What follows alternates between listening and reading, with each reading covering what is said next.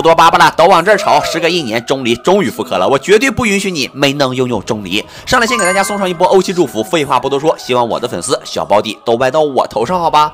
契约继承，食言者当受食言之罚。我零花钱多不怕歪，但是你们的钟离必须得到手。我的建议就是没有钟离必抽钟离，不管你是新手还是老手，有没有主 C 都给我抽钟离，没毛病。非要说缺点呢，就是抽了钟离之后闪避键根本没用了，直接抠掉就行了。原神呢，你基本也就玩到头了，毫无乐趣可言，真正的废人养成器。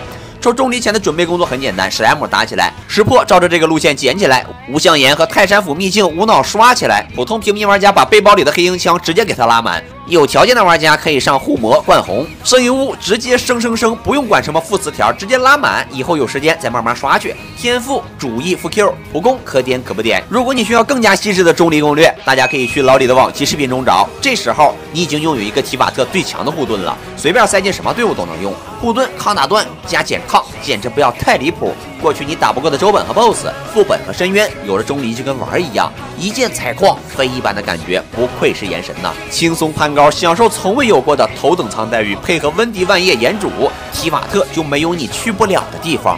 什么重力机关？你确定这不是钟离机关？